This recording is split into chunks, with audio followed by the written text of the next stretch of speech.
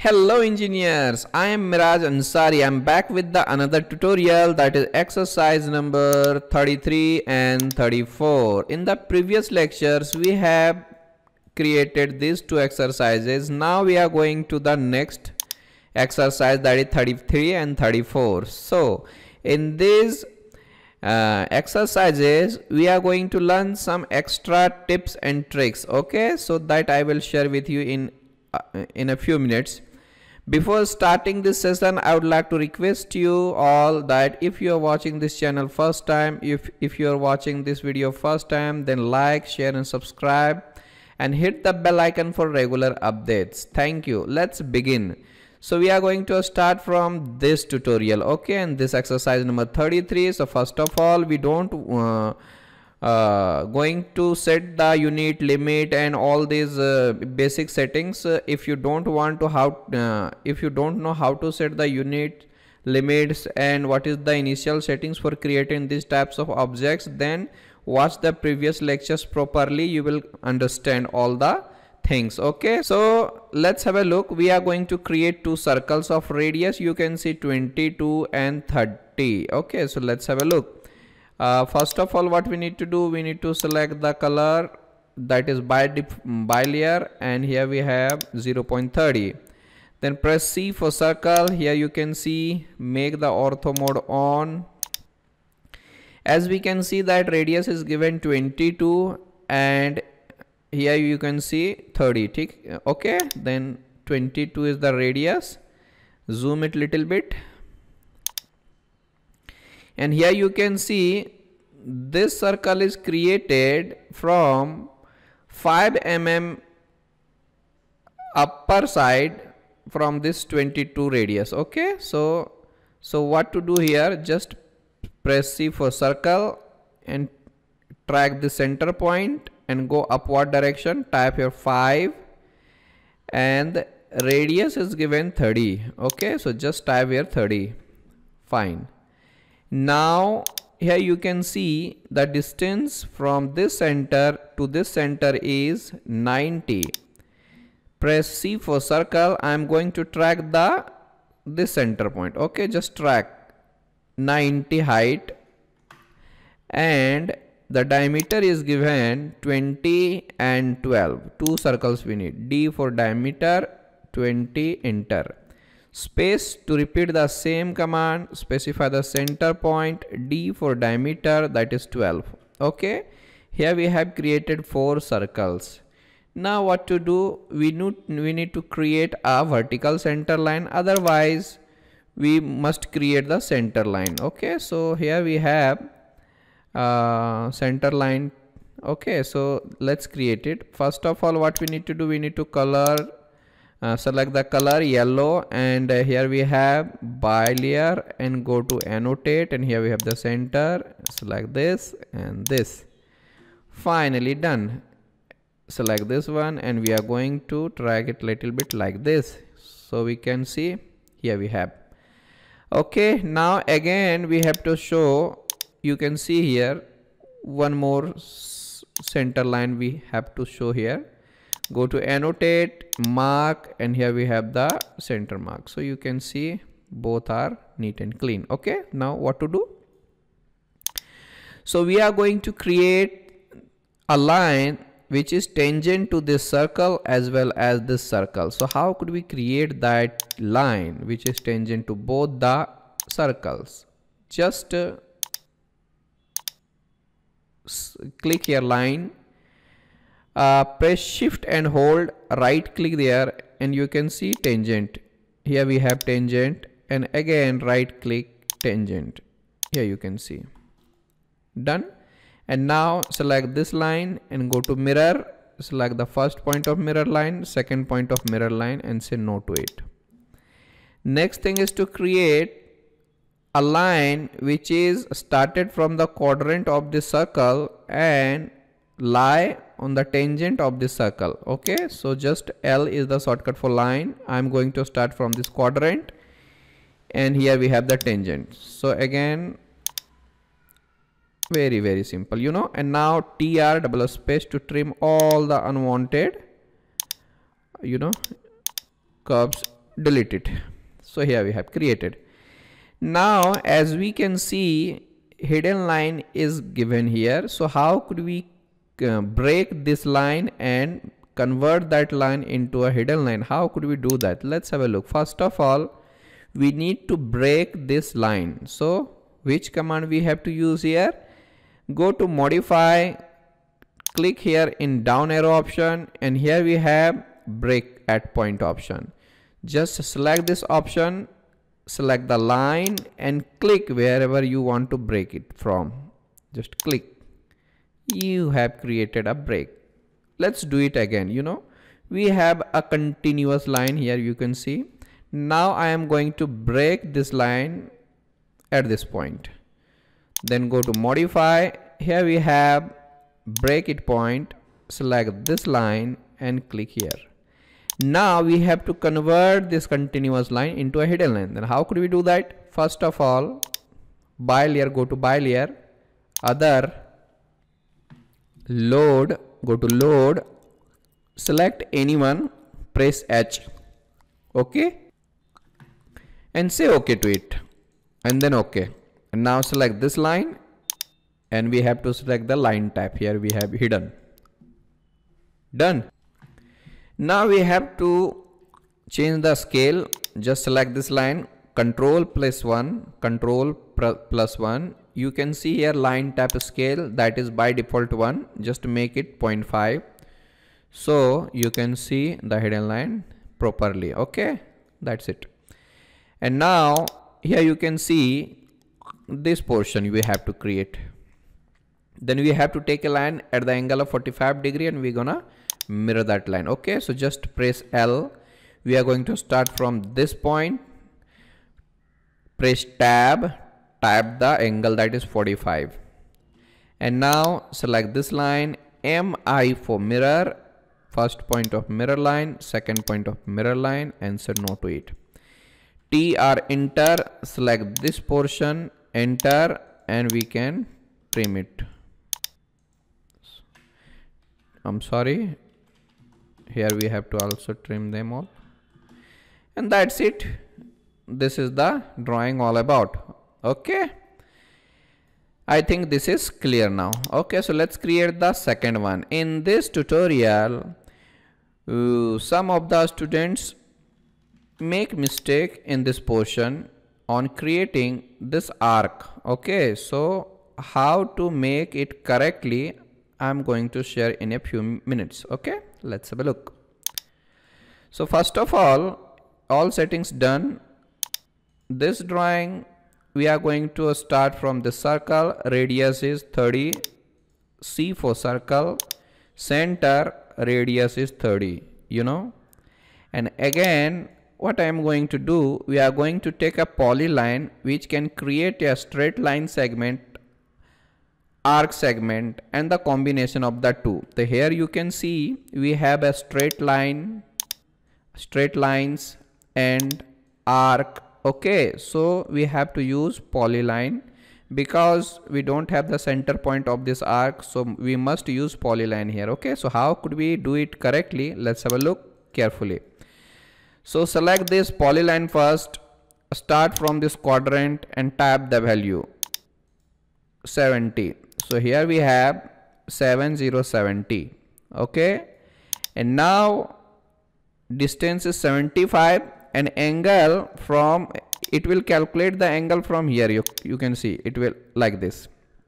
So we have to create a line 75 length and angle 120, because total angle 180 minus 60, that would be 120.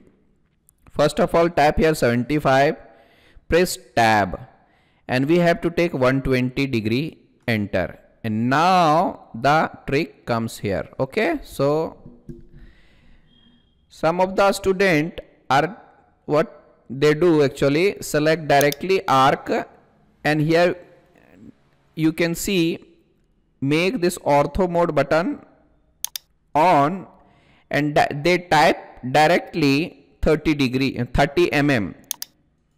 Here 15 radius is given. They think they type, if they type 30, then it will come correctly. But where is the error? Let's have a look. Just let's see what happened when we type here directly 30 type here, then enter and press space. If we measure the radius of this arc, then here you can see 15 point something, and here we can see 15 comma, here it is coming, but we can change, press D for dimension style, go to modify, we can make it period. Okay, then okay, then okay. So that is not correctly, that is not correct, that is not exact what we want. Okay, so how to create a correct arc here? Okay, so let's have a look. First of all, what we need to do, we need to create a line like this. Actually it must be at the 90 degree here. If we calculate the angle, it must come 90 degree from here to here.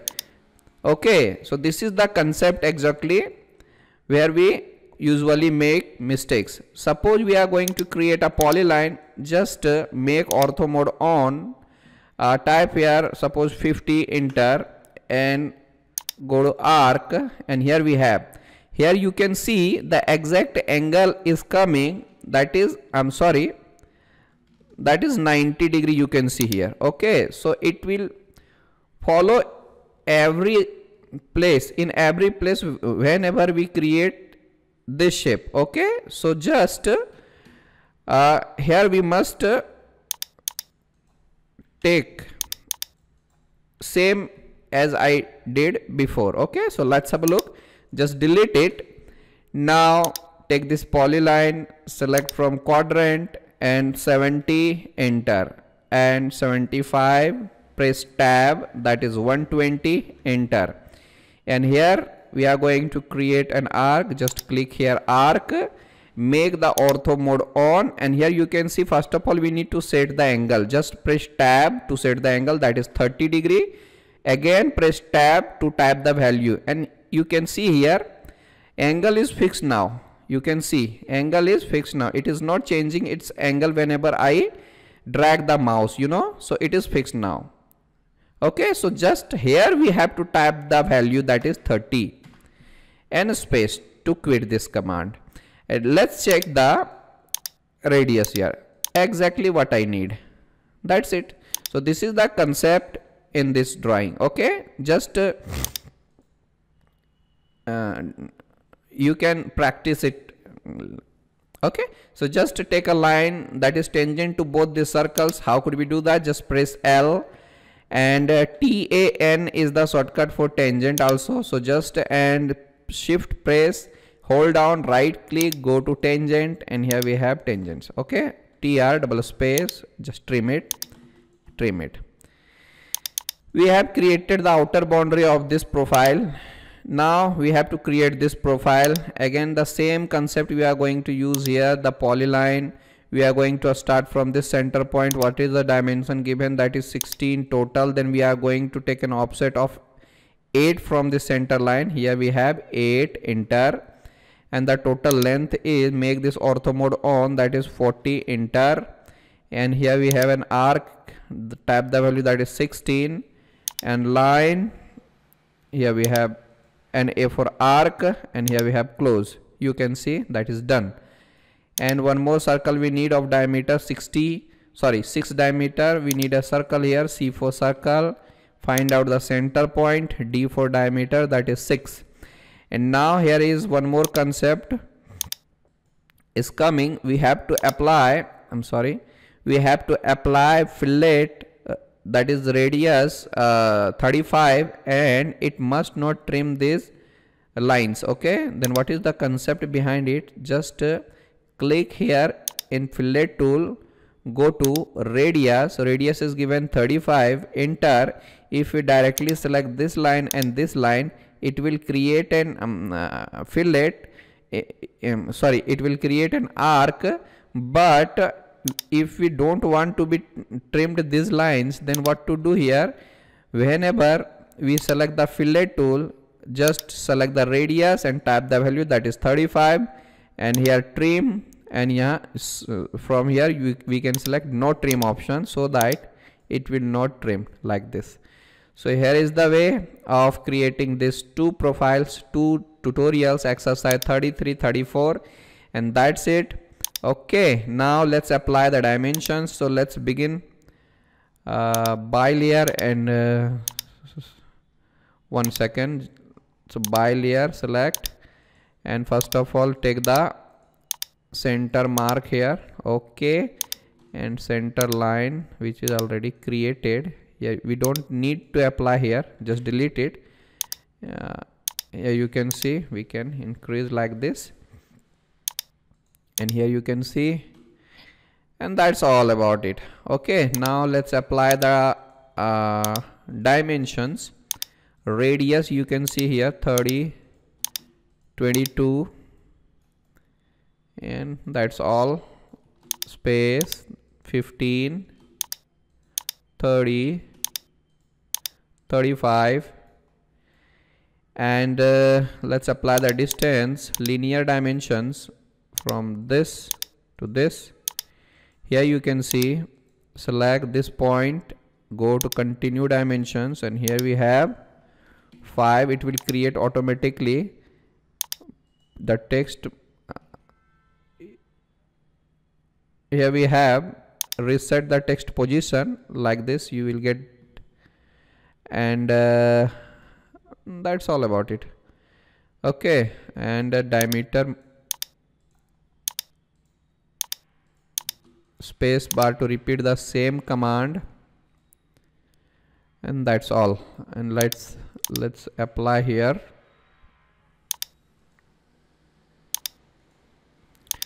$40,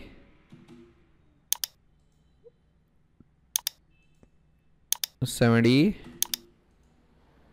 Oops, we have to select this align tool so we can apply the dimension properly. If we select this one, then place it here little bit, and linear dimension,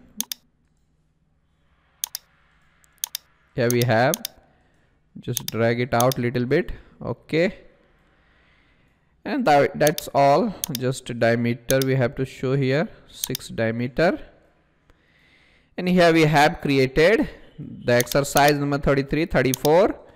Copy, let's copy them, select them all, go to copy tool, and here we have.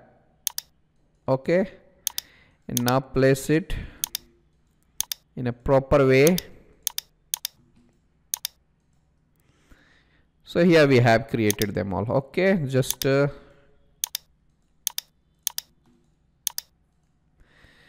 stretch to make them smaller little bit.